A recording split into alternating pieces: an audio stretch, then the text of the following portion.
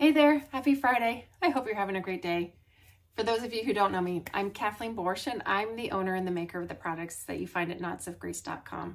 And Fridays, what I like to do is come to you with a little bit of an update of what's going on at Knots of Grace. And one of the things that I put in some post, I think in one post last week, was I was making some new crosses. I was going about staining some crosses, getting them ready for orders.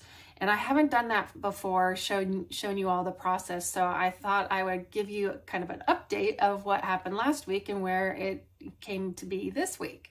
Because a lot of times, you see them at, the final products like you see here on the wall, but you don't get to see all the steps and everything. And I have to say that one of the things I love about working with wood is the staining process and the wood itself and how the grains take to that stain. And sometimes it takes better, and some take better and some don't take as well. And so it's all part of the process. And so a few of them, I just got a bunch done. I'm super excited to get these all packed and ready and ship them out early next week. But I wanted to share them with you here. So anyway, the first one is, you see that up on the wall, that is our, I have called you by name, door rosary, and it comes in 3 different rope colors, and it's based on the Isaiah 43:1 verse in the Bible. And this one you can see here, so the stain that I use is what's called a pecan stain, and you can see the kind of yellowish, but do you see the grains coming out in it? And it's just so beautiful against the copper cross that's in the middle with the I have called. And so I don't know, this one this one popped. Most of them are very, very standardized. You can see that the grains are pretty uniform, but every once in a while there's this unique little one that pops out, and you can see this almost looks like a little path. So super cute, love that. One of the reasons why I love working with wood.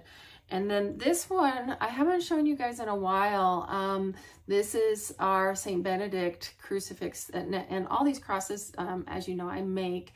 And again, with this, most of them are going to be very uniform in nature, looking a little bit more like this. But the way that the gray stain took to this one, and plus there's a little knot in this specific piece and a little extra veins in this piece of wood as well. So every piece is different, every piece is unique. So whenever you receive yours, if you purchase this type of cross from our collection, everyone is going to be a little unique, because, well, number one, all the knots are tied by us, and so while we try and make sure that they're uniform, sometimes they're a little bit different. Not in a bad way, but like the spacing might be, instead of like a few millimeters apart, it may be a few extra millimeters apart. And then the crosses are going to be a little different as well. And so similarly to this gray wood, I also have a red wood, and can you see isn't that beautiful? Oh my gosh, this one, when I was staining this one, I was just falling in love with it, and I wanted to keep it for myself, but no, I don't keep these for myself. These are for you guys. So, and like I said, most of the time they're pretty uniform.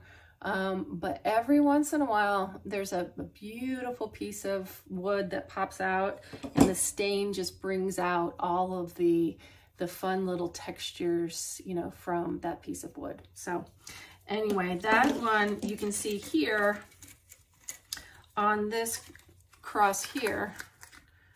I'm not going to take it off the tagging, but this one comes on a navy and a brown and a forest green rope. And so it just reminds me of like the redwood forests of Northern California. And also my stepfather, who taught us how to work with wood, he actually really loved, or at least it seemed as though he really loved redwood. And so he did a lot of projects with redwood. So that's what's going on here this week. Still working on so many things and loving my job. And I hope you're loving life too, and hoping that your weekend is going to be filled with joy.